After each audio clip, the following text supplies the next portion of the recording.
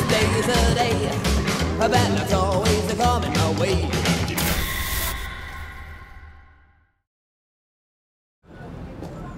For today's Grimm adventure, we find ourselves in Edinburgh, Scotland. We're visiting the Greyfriars Kirkyard here.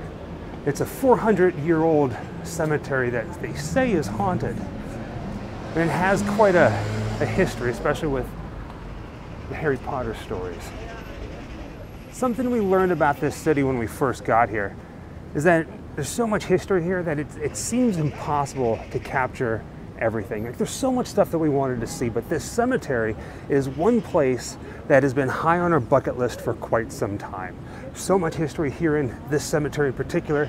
We're going to concentrate mostly on some gravestones from a very, very popular story and movies called Harry Potter.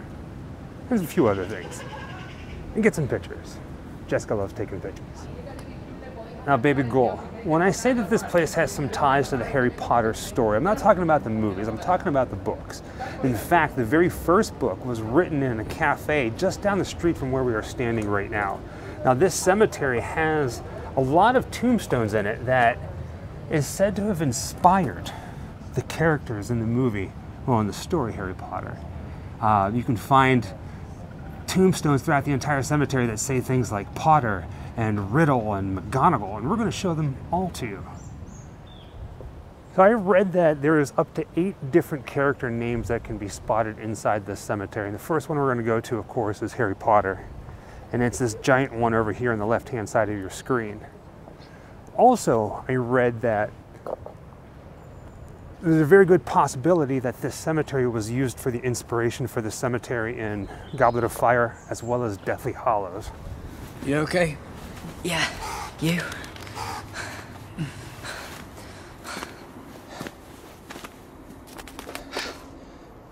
Where are we?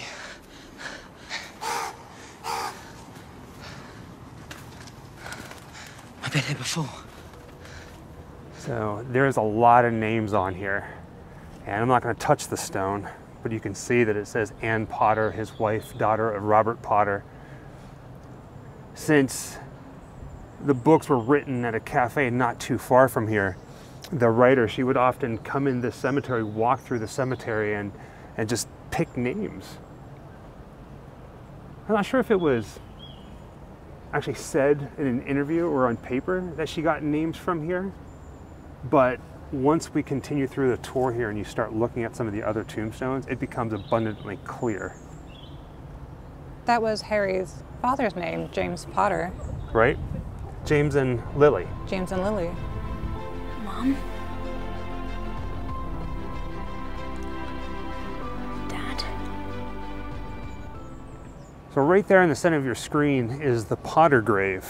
And if you're visiting him, you might as well take a little step over to the right to this one right here. Now, the name is slightly off with the spelling, but Bill Nighy's character, who was part of the Ministry of Magic, his name was Rufus Scrimmager, I think it's how you said it. Here it's Daniel Scrimmager. Man, I'm probably butchering that name.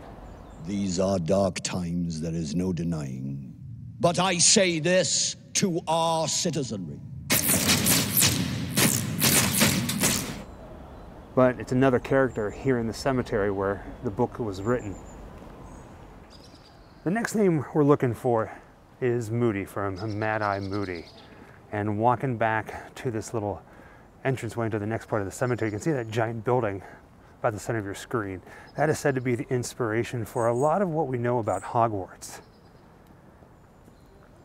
And in a moment here, you're going to see a sign on this wall that says Flood and Wall. You know, I was talking about the history of this place. There's so much history. At one point, there was a prison overflow that was built next to this cemetery.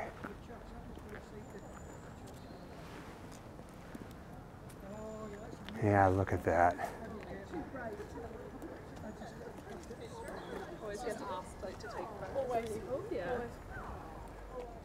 As soon as you walk through the archway, look to the right, and there are some tombstones on the wall. And this is where you'll find the name inspiration from Mad-Eye Moody. Here, the real name is Miss Elizabeth Moody. There's a silver fence here right now, blocking it for some reason, but there's the stone. I'm here because Dumbledore asked me. End of story. Goodbye, the end. Any questions? In the grand scheme of things, this place really isn't that big. But what a doozy it is. The next one we're trying to find is the Black family, the tomb of the Black family, Sirius Black. Now here's the fun thing about this. Technically there's 2 tombstones for the Black family. This one right over here, a little further down the pathway from Moody, is where you'll find this one. And it does have the last name Black on it. A little hard to read. Charles, Francis, another Charles, a couple different Charles, different families here, but there's supposed to be another one that says Sirius's name on it. Now I'm not really too sure what to make of this. That tombstone right there on the wall is for Sirius Black. Now, I read a couple different things online and research. The first one being that there used to be a stone there that said Sirius Black. And then other accounts say that somebody just came and wrote it there. Now, if we walk closer to it, you can see that a big portion of it is missing. But somebody did write Sirius Black right there.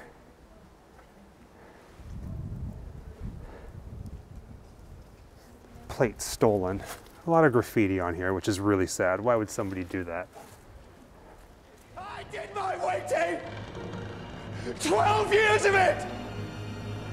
In Azkaban! Peter Pettigrew! And he's in this room right now! Come on, Peter! Come out and play! This is another gravestone with the character that Bill Nighy plays on it.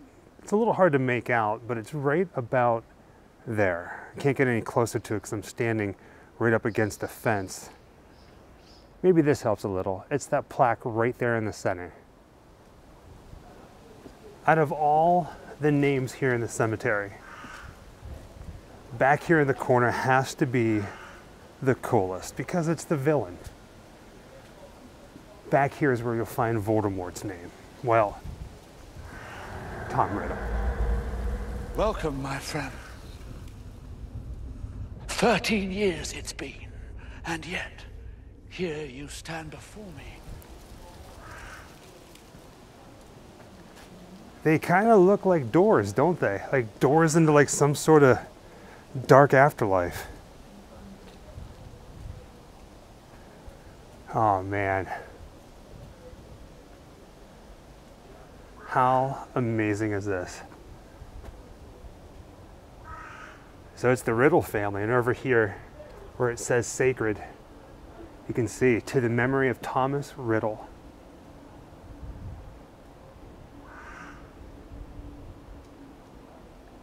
Yeah. Oh, I love it. Oh, baby ghoul. At this point in life, I think Voldemort is one of the most recognized villains in storytelling. Who must not be named. Right, yeah, I keep saying his name. Look at me. It's because we're part of the Grimm family. We're all dark and spooky here. But the fact that these names are here in the cemetery just blow me away. Now this is probably the coolest part, but this is not the last of it. There's more. Behind these gates that Jessica's standing in front of is supposedly the school that inspired Hogwarts. And we're going to talk a little bit about that, but just past this, right before we do that, there's a little walkway that goes to a plaque over here on the wall. It's kind of high up there. Now keep in mind, this is right next to the school. Can you read what it says? The last name? McGonagall. Professor McGonagall. I should have known that you would be here, Professor McGonagall.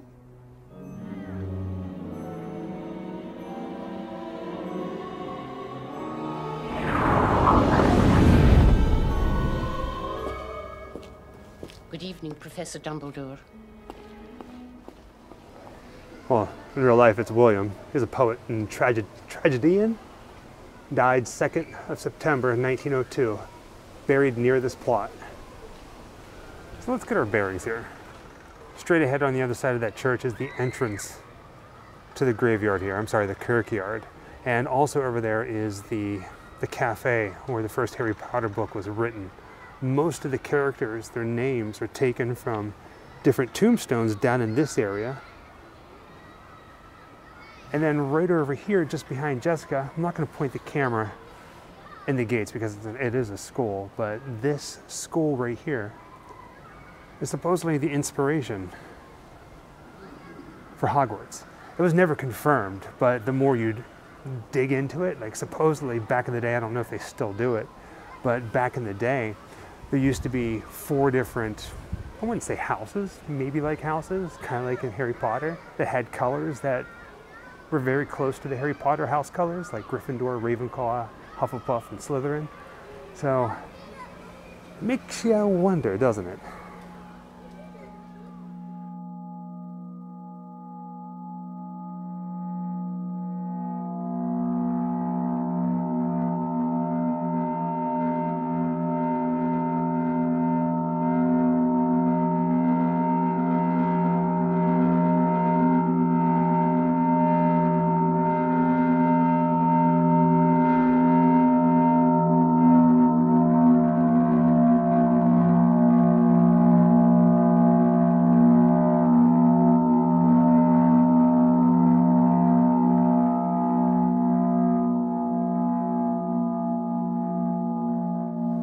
Talk about breathtaking. Now I know that this cemetery has over 400 years of history and we're here mostly talking about Harry Potter.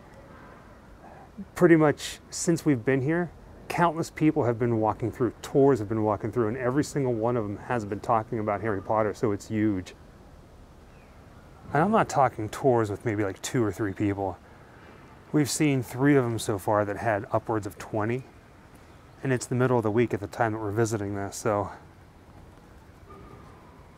it's pretty wild. And there are multiple staircases that go up and down the hills. It's pretty amazing just walking through this cemetery. I mean, pretty much everywhere you look, there's just something that just makes your jaw hit the ground. You see the skulls? Wow, right? And how about this one here? I just noticed that both bodies on the left and right have no head. Maybe that's because their heads are right there in the center with a skeleton between them.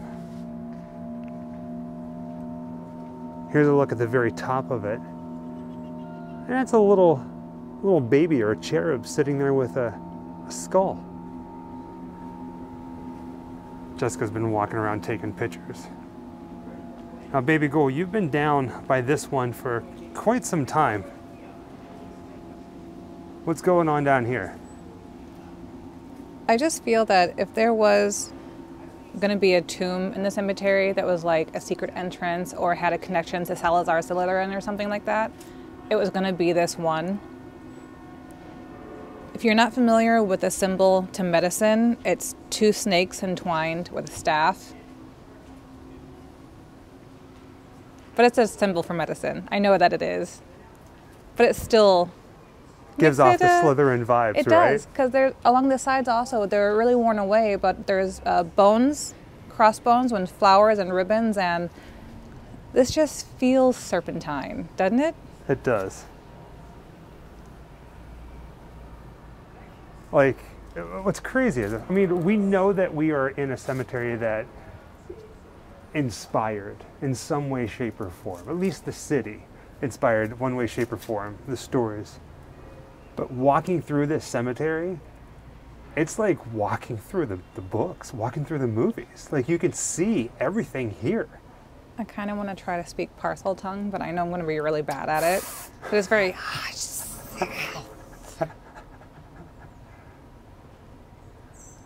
I would have just died if it opened up. Right? Imaginary wand. Make it so. Just walking through, we keep finding ourselves pleasantly surprised. Wait until you see what's in here. We were walking down the pathway and looked to our left and were greeted with this. Never seen anything like this before. This is, it's insane, truly insane. And right over here you can see this rotunda. I do believe that this is the Black Tomb.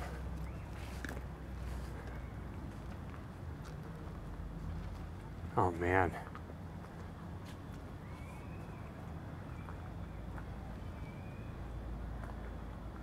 Got this right here.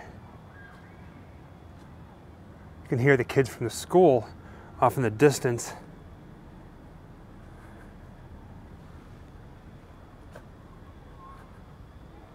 All right, whenever we need something like this for whenever we die. Stand right in the middle, and I'm going to back up to see how much of this we can actually get all in. Look at that.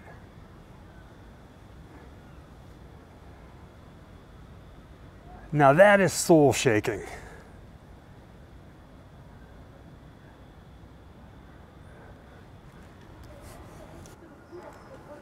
Visiting the cemetery, it's not just about the tombstones, the buildings, the surroundings, the environment. Everything is just insanely gorgeous. There's one of those tours that I was just telling you about. It just got started.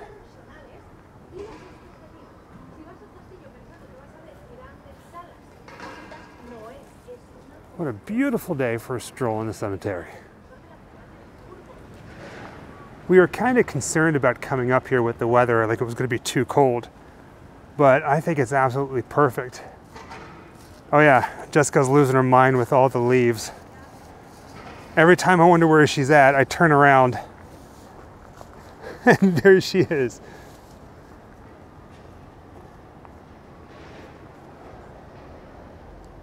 Something else, right? Jessica found a very interesting vantage point. Now we're talking about Harry Potter, and right over here you can see that truck. It says Bellhaven Brewery, and right above that is the Edinburgh Oz Bar. It's a Wizard of Oz bar. Right above that you can see the sign that says Harvey's Furniture Store, and right above that you can see the wood, the plywood. Well, there was a bad fire that happened there. That is where the Elephant House is. That's where the first Harry Potter was written. And a couple years ago it caught fire and it's been closed ever since.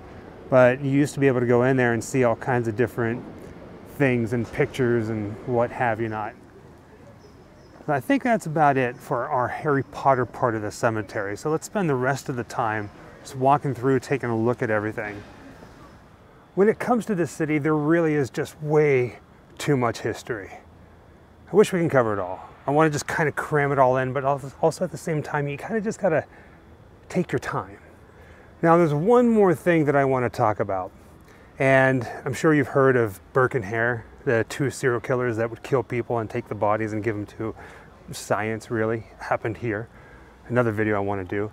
But also back in the day, Edinburgh had a problem with people digging up corpses, grave diggers.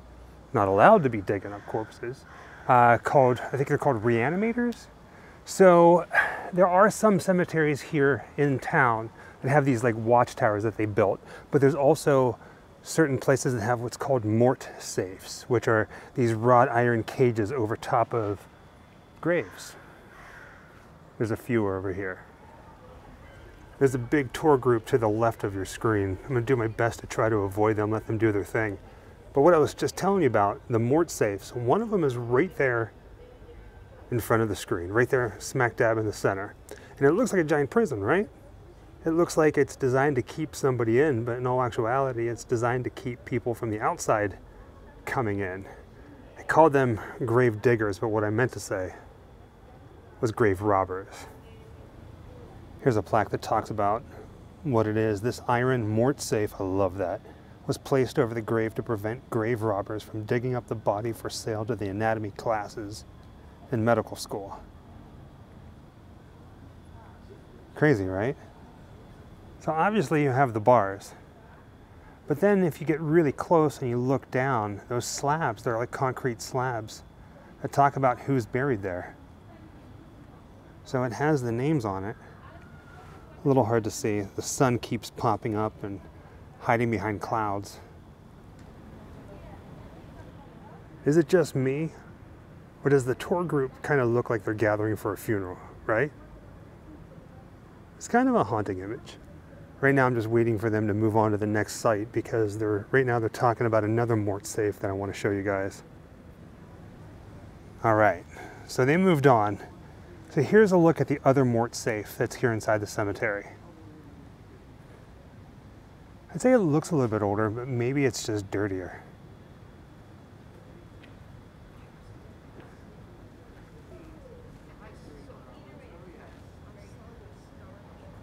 Right?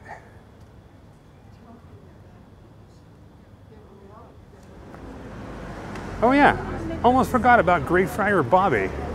Basically, this pup here, after his owner died, they buried him inside the cemetery, and he lingered at his grave for years until his time of death. And the city, I'm not sure who it was, commissioned and had this put here on the outside so people can come by, and as you can see, people come by and they rub his nose. We've seen people do it, and that's why it's looking like that. Pretty wild, right? There's even a little pub over here, a little restaurant pub.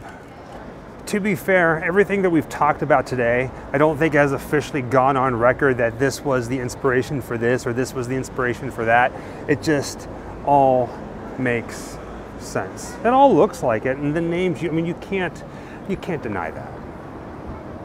Just look at this. It's something else, right?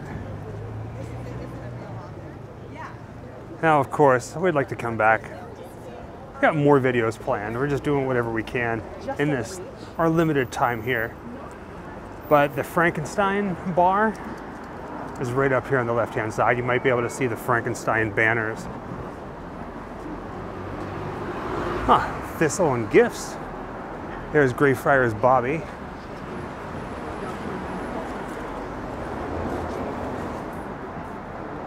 Churches pretty much everywhere.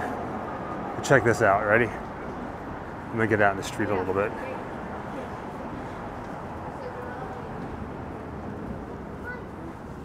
Tell me this is not amazing. The world famous Frankenstein. Before we go to Frankenstein for a bite to eat, I want to point out a few different things. So directly across the street, you see that dark blue right there. You can't read the sign, but that's McGonagall's. It's a little pub over there. But directly across the street, when we were standing in the cemetery, we were pointing out the back of the elephant house. So we were standing, let's see here, right about there. And then you see this building, how it's all boarded up. This is all because of the fire on the left-hand side here. So this floor, you can see the red storefront. This was the elephant house. It's been closed for some time, really. Go ahead and walk over this way.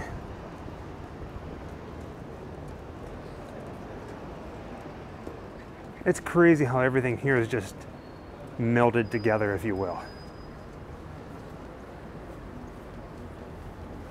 Birthplace of Harry Potter.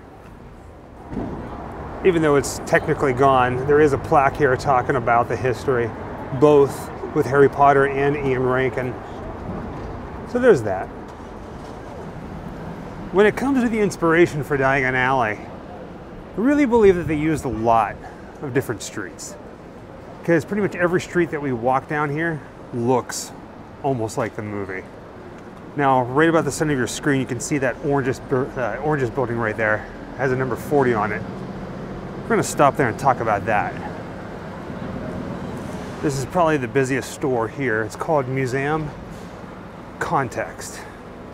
And if you look to the left, you see that blue shield plaque there? I don't think it's official, but it's here, and it talks a little bit about what we're making the video on. Tons of people. It's just gonna get worse today. It says, founded in 1873, Robert Cresser's brush shop occupied number 40, this building right here, for 131 years. Harry Potter fans believe this magical street gave J.K. Rowling the vision for Diagon Alley. With original Victorian fixtures full of dusty boxes and broomsticks, was this little shop the inspiration for Ollivanders? Usually the store is pretty packed, but not right now, which is a perfect time to take the camera inside.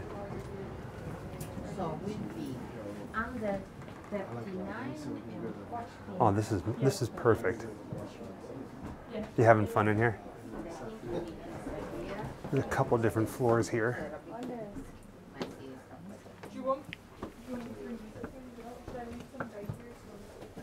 So what do we got here? Mr. H. Potter, The Cupboard Under the Stairs Museum. Context, 40 Victoria Street in Edinburgh. So this is a picture of how the shop used to look. What does it say, 1873?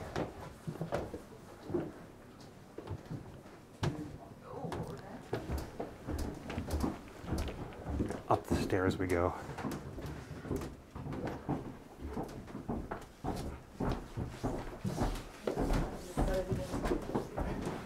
And to top it all off, there's a whole other floor up here. A little bit of a photo opportunity.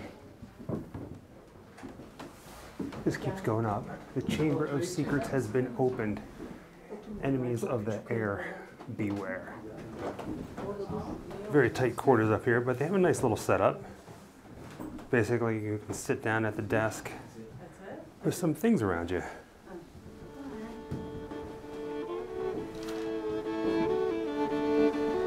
Oh, that's fun.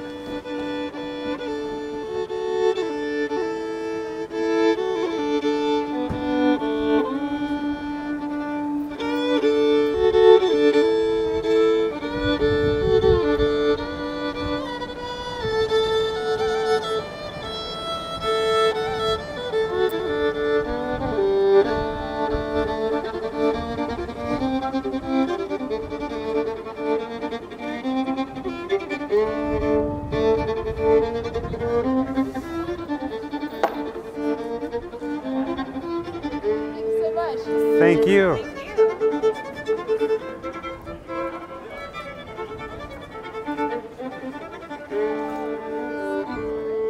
So we made it to the top. Directly behind Jessica is Edinburgh Castle, and behind me is the kingdom, so to speak. We got some amazing views and we're going to share them with you. Again, we're going to be doing a big video up here. But I can't believe we're here. Like, pinch me now. Pinch me corpse. But really, this is what we came here for.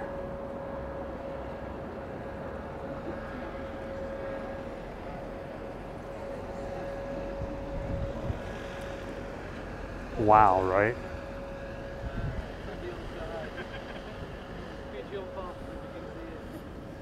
When it comes to places that we visited together because of YouTube, we've seen some pretty amazing stuff. Yes. Things that have made me go, wow. Things that have made you cry. This is the first time ever since I've known you where as soon as you entered the city and you started seeing the buildings and you started seeing the closes and the cobblestone and all the stores, you just lit up. Like, what is it about this place? My little squeaky stamping. Right? like, what do you think it is about this place that just kind of, like, ever since I've known you, you've always talked about coming here? I have, which is interesting because I don't think I have any ancestry here. To my knowledge, I'm Irish and Norwegian, but I've always had a pull to Scotland. I'm not really sure why. What really blows my mind is there's so much history here. So much history. And there are so many people here because of that history, as well as Harry Potter history. Now, I know the stories, the books, the movies, they're all fake. It's all imagination. But to a lot of people, it's their life. Now, just imagine if the characters in Harry Potter were real. They're buried here. The names.